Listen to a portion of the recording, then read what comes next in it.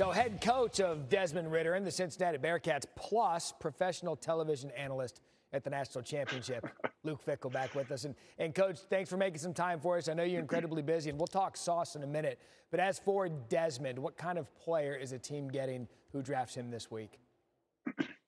First and foremost, a leader. I think a guy that's won in every different way that you can win in the game, in college football in particular.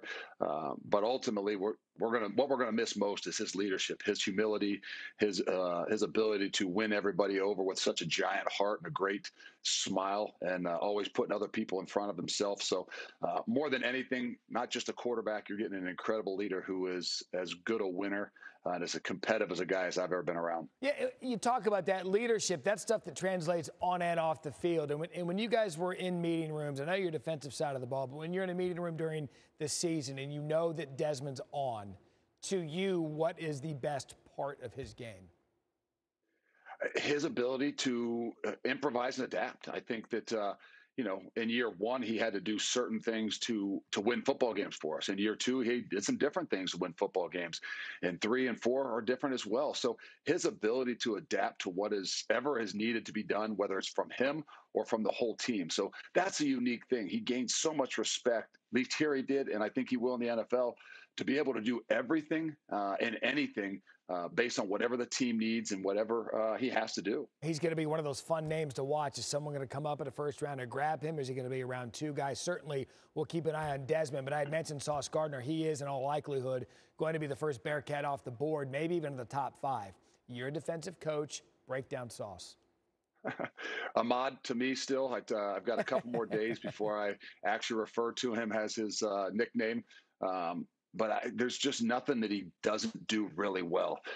As a young kid, as 158, 160 pounds, he went in there, and more than anything, he showed me he's got the confidence, he's got the savvy, he's got the natural instincts to play the game, which I wasn't sure about. Obviously, you don't know that when you first got a guy, especially at 158 pounds. But there's something really unique, and I say that, and I say confidence. Everybody thinks that great players have confidence, but I think there's a really internal drive and a confidence that kid's got that I've never seen before, and combined with the length and everything else. Forgive me for not knowing the story. So you, as the head coach of Cincinnati, he's Ahmad Gardner. He's not Sauce to you? To me, he's Ahmad, and I've always kind of harassed him from the get-go. I said, hey, I'm never going to call you your nickname until you're drafted one day. Well, that one day is coming really, really quick here. And you're going to need to call him Sauce, because once he has that NFL money, you'll want him to be a pretty good donor to the program.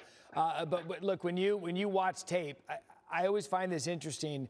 When you watch an offense game plan away from a certain player on defense, when you watch the tape and you were scouting your offense going into the next week, how would they game plan for Ahmad?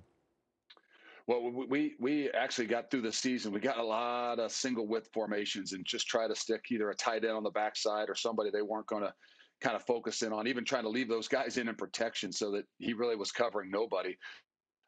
But, as we went through the season, I thought there was going to be some of those teams that were going to take real shots at him.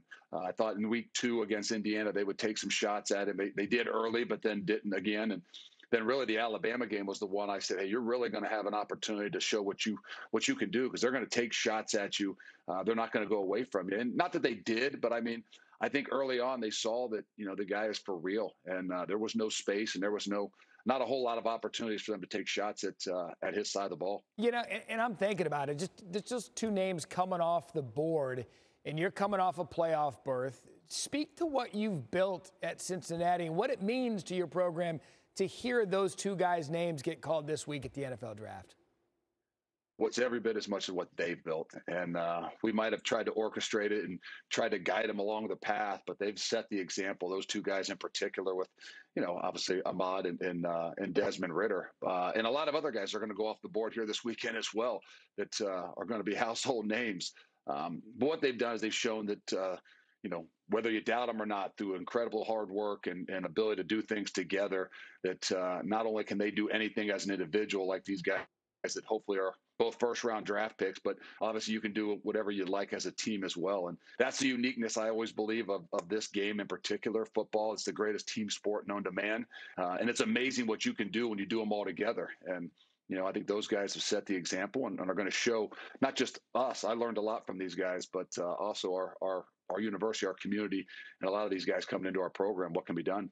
As for the state of college football, Coach, it's changed so much in the last year with NIL and the transfer portal. Your story last year, getting into the playoff, doing it for schools who don't always necessarily get that national attention.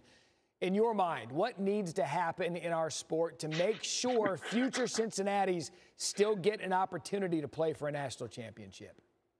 I don't know if we've got enough time to go through all of that, but I think the idea that they've got to have an open mind. They've got to look at the play on the field, and everybody's got an opportunity. And if they continue to evaluate whether they move from 4 teams to 8 teams or 12 teams, whatever it is, I think we've got to do a great job at evaluating what it is that we see on the field. Try to take the the stereotypes away and all the so to speak, well, what these guys have done in history and how many people are they going to bring to the game, and just really look at the play on the field and give everybody that opportunity if they deserve it. And I think for us, no matter what, whether it's NIL, transfer portal, there's a lot of really good football teams out there. There's not as many great football teams, but if you really can break down and hone into who the teams are that you think are the great teams and play well together, you're going to give everybody an opportunity. That's it. Give me more. Give me more teams in the playoff. It'll be fun for everyone. Coach, would you please go take a vacation? Give yourself like 2 weeks. Go take a vacation. I'm not sure about that, but at some point in time, hopefully we will. I will. You're going to have to, because you open up with a big one at Arkansas September 3rd. Coach Luke Fickell, always appreciate your time and your candor. Thanks for having me, guys.